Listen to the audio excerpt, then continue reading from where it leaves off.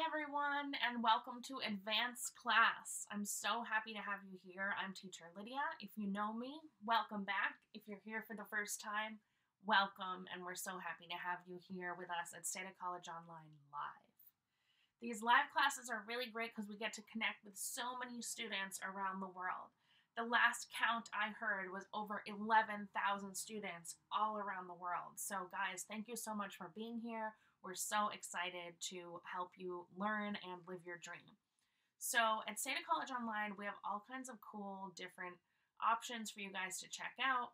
If you subscribe, you can see all kinds of different courses in different languages, in different situations where you use English, and it's just a great resource for you all around. We have games. We also have our free podcast on Spotify called SEDA Talk. That would be really awesome for you to practice your listening. So if you haven't checked it out, please check it out. We would love to have you as guests listening to us. So I just want to give a couple more minutes for, our classmates to arrive so you guys can have a great class experience. Make sure you're commenting with each other and comment to me. Tell me where you're from. Tell me how you found out about SEDA. We're so excited to have you here, and we love the interaction. And it's great for your learning too. Just remember, one of my most important phrases is use it or lose it. So if you don't use your English and practice your English, you could lose your English. It's possible, okay? Because it's not your mother tongue, probably, so it's easy to forget. I also want to remind everybody to make sure you have a notebook. You can take notes during class. It's a really good idea to put the date on the notebook too. And make sure that you're checking your notebook and checking your progress and really building confidence in yourself as a learner, because especially with something as personal as language, we can feel really embarrassed sometimes if we feel like we're not as good as somebody else or as good as a native speaker. Don't compare yourself to anybody but you. Make sure you track your progress and you say, hey, look at me. I know more than I did last week, than the week before, than a year ago, than 2 years ago. You really need to celebrate your little successes and make sure you are being proud of yourself every day you come here and you learn with us in a live class, you do any form of studying with your English. You are doing an amazing service for yourself. So you should feel super, super proud, okay? So like I said, this is our advanced class on SEDA College Online Live, and I am teacher Lydia. Today we're going to be talking about the parts of a sentence, and we're going to talk about when to use infinitives with to, okay? Because sometimes we don't know when to use infinitives and when to use gerunds. So the next class will be about when to use gerunds, but today I really wanted to break down like the parts of a sentence, which takes a little bit of time, and I wanted to tell you when to use infinitives with to. So this is just some great kind of grammar focus for you. We're going to get geeky with grammar, okay? So remember, it's cool to be a geek, it's cool to be a nerd and study and learn stuff. So that's what we're going to do today. Let's get started. Open up that notebook, take out your pen, and pay attention because we're going now. All right, so grammar. We're going to review the parts of a sentence, as you can see here, parts of a sentence, okay? So there's 3 parts we're talking about in particular because hopefully everybody knows the parts of speech: a noun, a verb, an adjective, adverb. Remember, noun is a person, a place, thing, or idea. A verb is an action word. An adjective describes a noun. So the blue house, blue is the adjective, house is the noun. And an adverb modifies a verb. So it says how the verb or the action is done. So he walks slowly. Slowly is the adverb. Walks is the verb. Okay, so those are the simple basics. But let's go a little deeper. A lot of times nobody ever talks about a clause or a predicate. A subject, hopefully everybody knows too. That's the main character of the sentence, the person or thing that's doing the action. So a clause, a subject, and predicate are very important. Sometimes it's easy to get like a clause and a sentence mixed up, but a clause is a smaller part. So let's go deeper into that, okay? And it's not like Santa Claus at Christmas. Sorry, guys. Okay, parts of a sentence. clause. Clause. And we're making a z sound at the end here. It's aw for the vowel. Clause. It's a unit of grammatical organization next below the sentence. So it's smaller than a sentence in rank. And rank also means importance. And in traditional grammar is said to consist of a subject and a predicate. So a clause consists of a subject and a predicate. Well, in this sentence, when summer comes, we go swimming in the sea. Where's the subject? Who is the subject? Who's doing the action? Guys, tell me, because I don't know. We got a pink part of the sentence and a blue part of the sentence. One of them is the clause with the subject who's doing the action.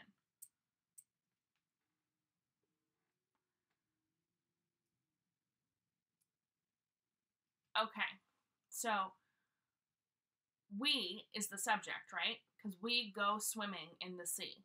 We go swimming. We is the subject, but here summer can also be the subject of this part of the sentence. So actually the blue part and the pink part are both clauses, okay? We're going to explore a little bit further. If you got confused, that's okay.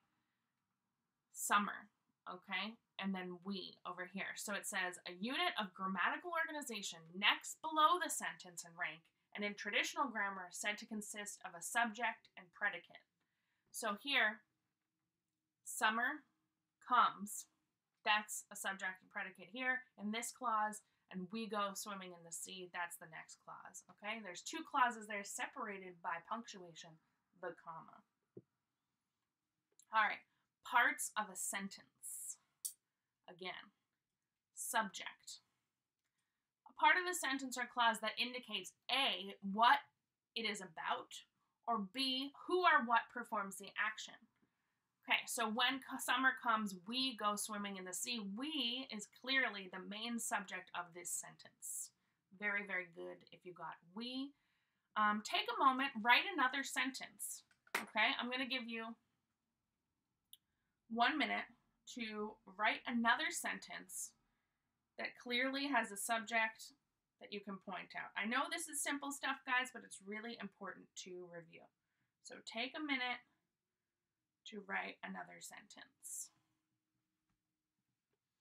So, subject is a part of a sentence or clause that indicates A, what it is about, or B, who or what performs the action. Okay, so we're going to take some time. We're taking a minute to do that.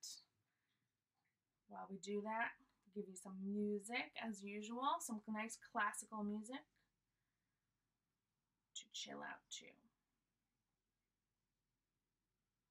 What classical are we going to have today? Let's see. Classical music. Chopin.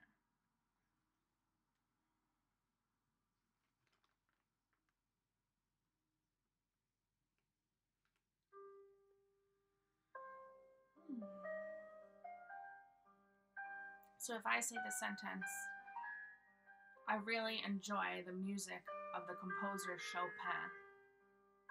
Who's the subject of the sentence? I really enjoy the music of the composer Chopin. Am I the subject? Or is Chopin the subject? Tell me, guys. Tell me in the comments. I'm looking for your comments. And if you have a sentence writing, a brand new sentence, and you can tell me the subject, awesome. Good job. Time to turn off the music. All right. So let me check your sentences. It looks like everybody is doing very, very well. So awesome job keeping up, guys. Let's move on.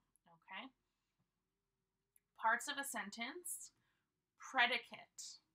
And so with this one, we're not saying pre here, we're saying pre, di, and then we're saying kit. Almost like it's K-I-T, kit, predicate. The part of a sentence or clause containing a verb and stating something about the subject. Something about the subject, okay? When summer comes, we go swimming in the sea. We go swimming in the sea. When summer comes. When summer comes is a predicate, because comes is a verb, but also we go swimming in the sea.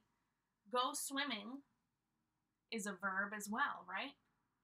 And it states something about the subject as well. So both parts of those sentences have predicates because they're both two separate clauses, right? And a clause has to have a predicate. There it is. There we have it. Okay. So now let's get on to when we use infinitives. And this is really important. I cannot tell you the number of times I have had students come to me and say, okay, when do I use infinitive plus to or to plus infinitive? When do I use the gerund? It can be super, super confusing. And it seems like for a native speaker, we just know. Like, we just know when to say what and when it sounds weird or it sounds correct. As a teacher, it took me time to figure out the grammar and learn, okay, when is it appropriate to have to plus infinitive? When is it appropriate to have gerund? When can you have both? And is there a difference in meaning? So today we're beginning to explore this process. And the reason for that is I want you guys to know when you read a definition or something, what those parts are, the clause, the predicate, the subject. So if you're asking questions later about anything for grammar, you'll understand. So if you looked up in Google, when do I use an infinitive? When do I use the gerund in English? They would give you an answer with clause, predicate, subject, etc. So it's really important for you to know how to understand those things before we go any further. I'm going to explain it in my own terms, but I want you to get it in the academic terms too. That's why we did a little bit of a pre-lesson with some of those terms, okay? Those three terms there. All right, when to use infinitives. After an adjective with to is okay. So an adjective describes a noun, right? The first sentence, number one here. What is the subject of this sentence? What's the subject? What is the verb? What is the adjective? Okay, so again, I'm going to give you guys 1 minute, actually 1 minute and 30 seconds to tell me 3 pieces of information. What is the subject of sentence number 1? What is, the verb? And what is the adjective? Sentence number 1. Okay, 1 minute, 30 seconds, start. Music again. I really think it's important for you guys to try and guess and try to make an educated guess on these answers first before I tell you. Because sometimes you know all this stuff, you just need to review. All right, what is the subject of sentence number 1? What is the verb and what is the adjective? Subject, verb, adjective. The new software is really easy to use.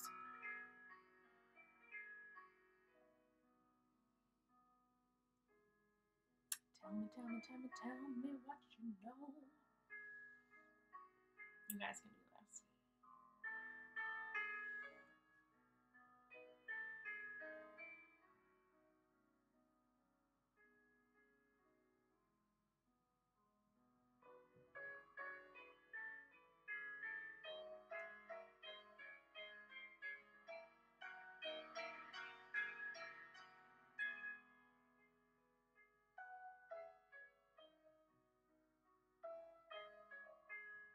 Okay, I'm going to check the comments in a second.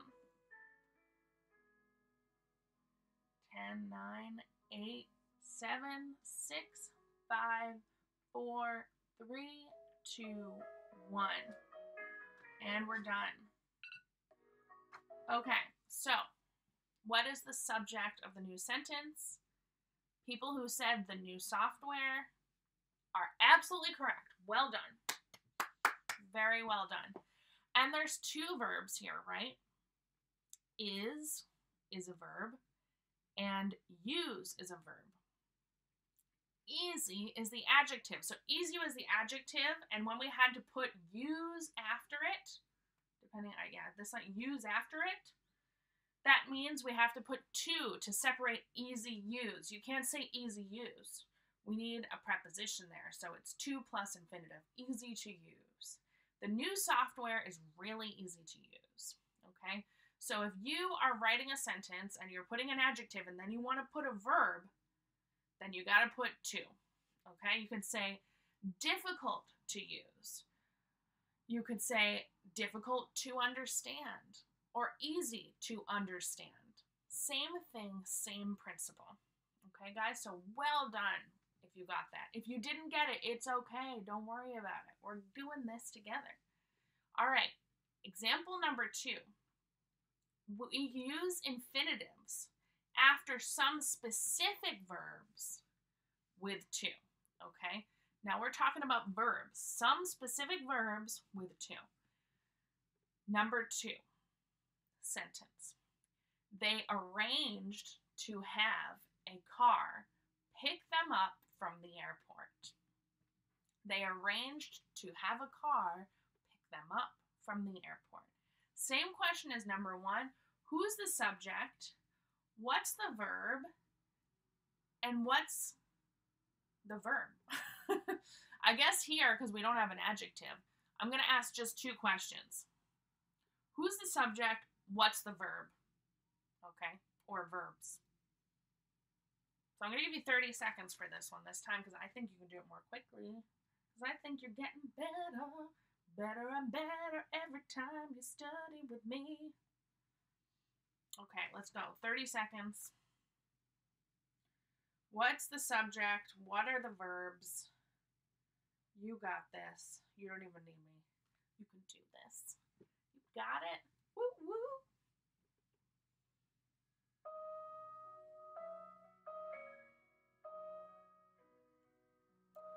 What's the subject and what's the verb? Or verbs? Okay. There it is. We finished very quickly there.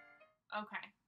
So, they is the subject. So if you said they, awesome. I'm going to check the comments, give you guys feedback on any questions.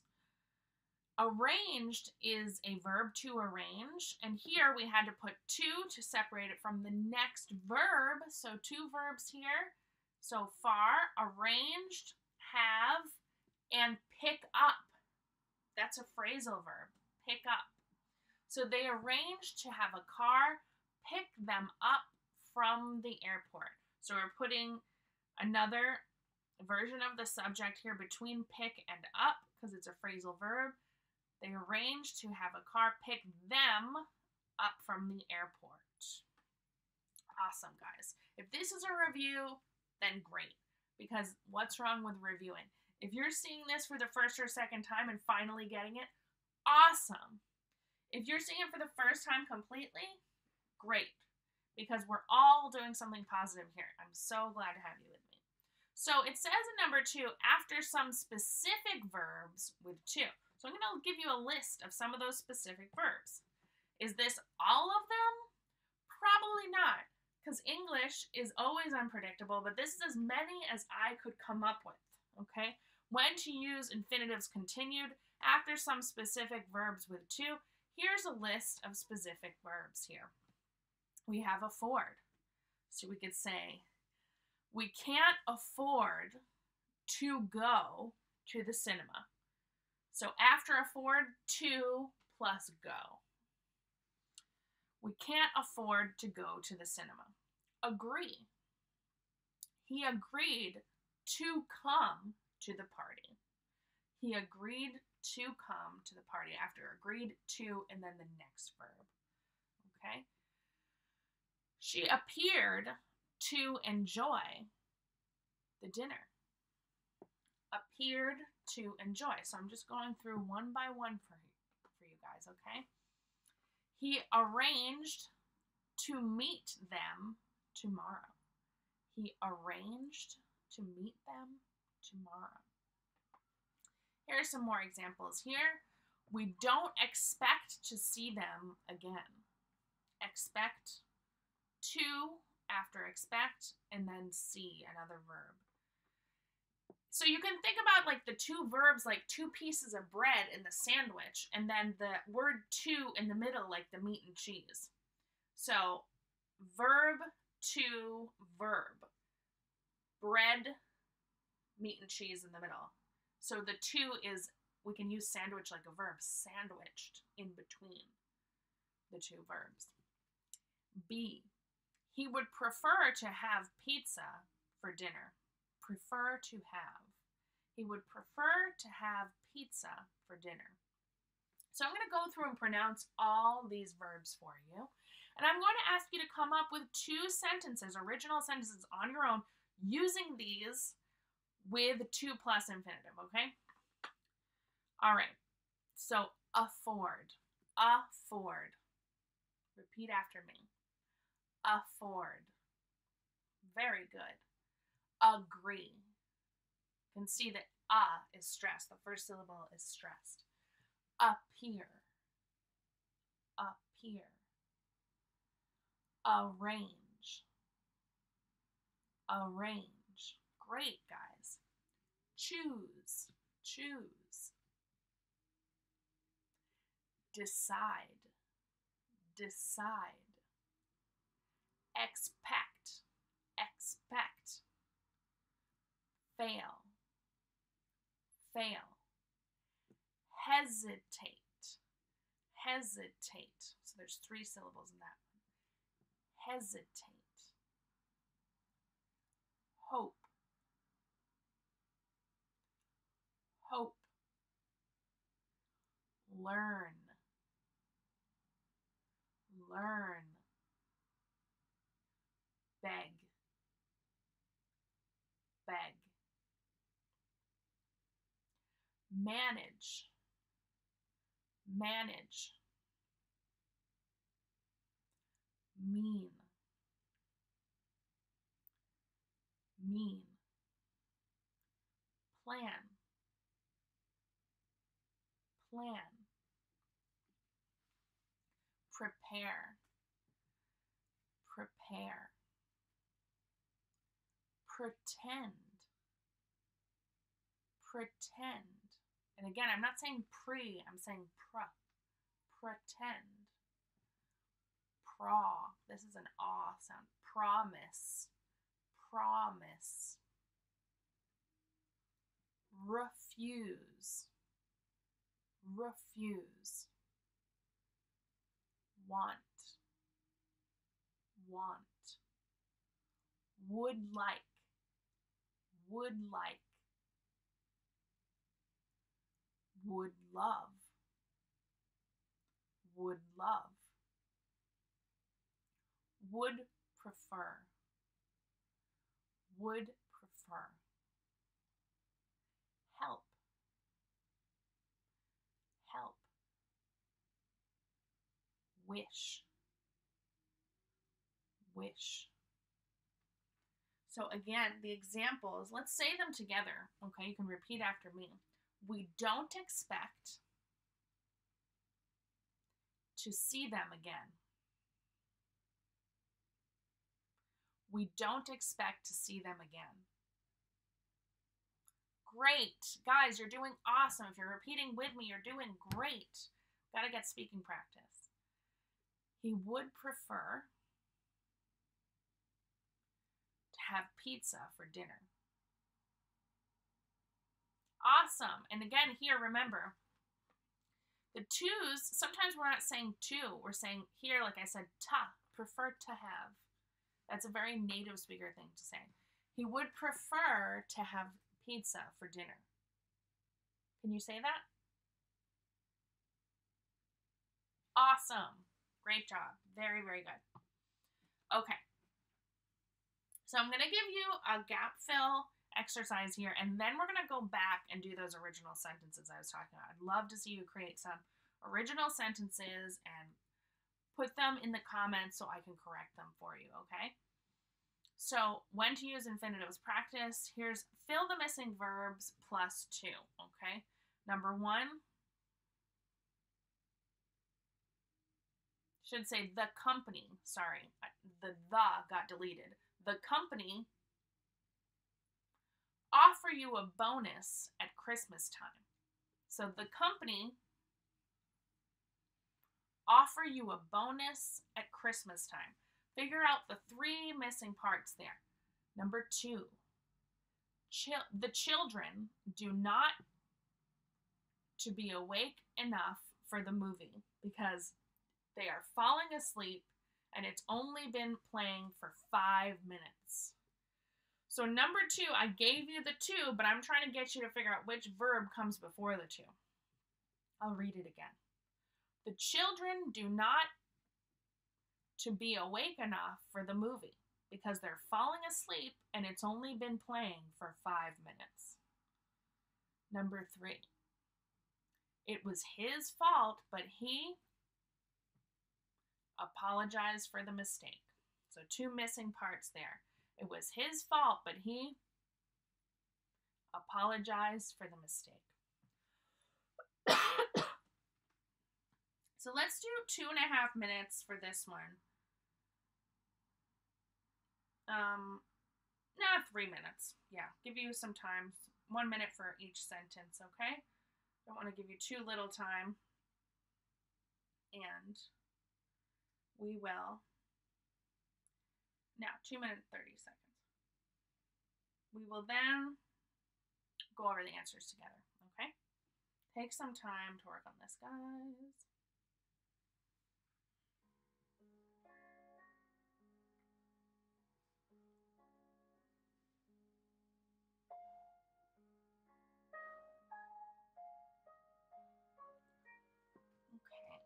Some water while you work.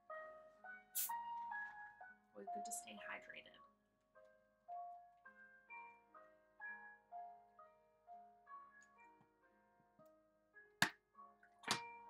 I love this kind of fizzy water, or as they say in Europe, water with gas. It's really nice. I never used to like it when I was a kid, but I love it now. But I like it better in a glass bottle.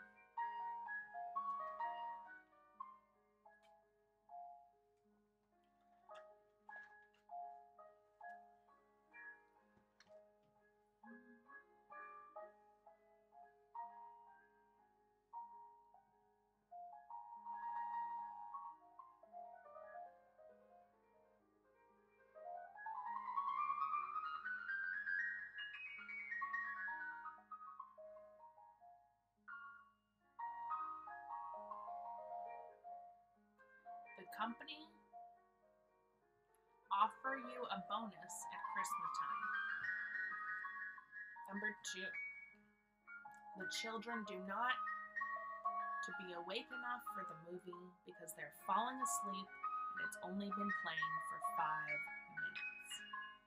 Number 3, it was his fault, but he apologized for the mistake.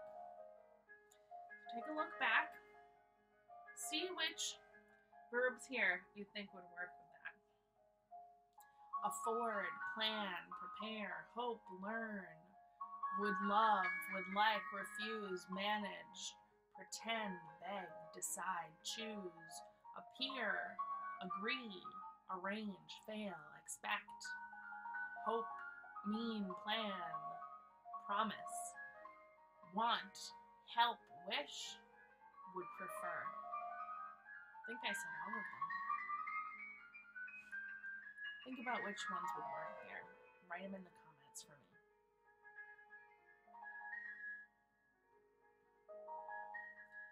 4, 3, 2, 1. Okay. So let me see what you guys have done. What do you have for number 1? Number 2? Number 3? Okay, it looks like a lot of people probably got it really well. So number 1 should be the company would like to offer you a bonus at Christmas time. Sounds good to me. Number 2, the children do not appear. You could say seem as well there as well. But the children do not appear to be awake enough for the movie because they're falling asleep and it's only been playing for 5 minutes. Number 3, it was his fault, but he, that's right, refused to apologize for the mistake. Alrighty then. So let's go back here, and I'm going to give you guys some time to come up with one of your own sentence, one original sentence using any of these words here and the to plus infinitive correctly, okay? Because I think you need more practice. And make the sentence about whatever you want, okay? Whatever you want. Let's take a minute for that. Read my examples again for you. We don't expect to see them again. He would prefer to have pizza for dinner.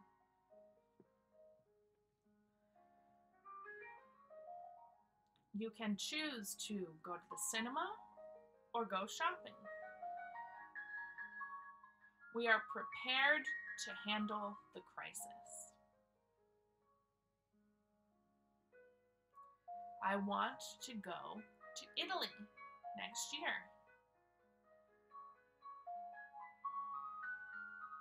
He wishes to get a dog. She hesitated to help him when she saw the damage. She called the police for help because she didn't know what to do. Yeah, sometimes it's hard to think of an original, interesting sentence, but whatever you guys come up with, I am here to help you correct it and make it right, or to tell you, good job, it's awesome. Either way, you are awesome, you are doing great, and I believe in you. Okay? Great. So I'm going to check some of these sentences now. And thank you so much for your time. Leave your sentence here for me. I want to check it for you, and I want to be here with you. Next time we're talking about when to use the gerund, okay? When to use the gerund. Super important. We're going to have a lot of practice with that. And I'm going to have some extra sentences and gap fills where you could use a gerund or infinitive plus 2 and get you to identify what's right with that, okay? Thank you guys so much for your time. This music is really not appropriate. I really, really appreciate you coming here to join me for the live class. You're doing amazing. You're doing something good for yourself, mind and soul. So thank you for spending this time with me. I really appreciate it. We here at SEDA College Online really appreciate your time. Check out the other stuff we have to offer, and thanks again. Hope we've helped you live a little bit of your dream of speaking English better, and I'm Teacher Lydia. Thank you. Have a great day.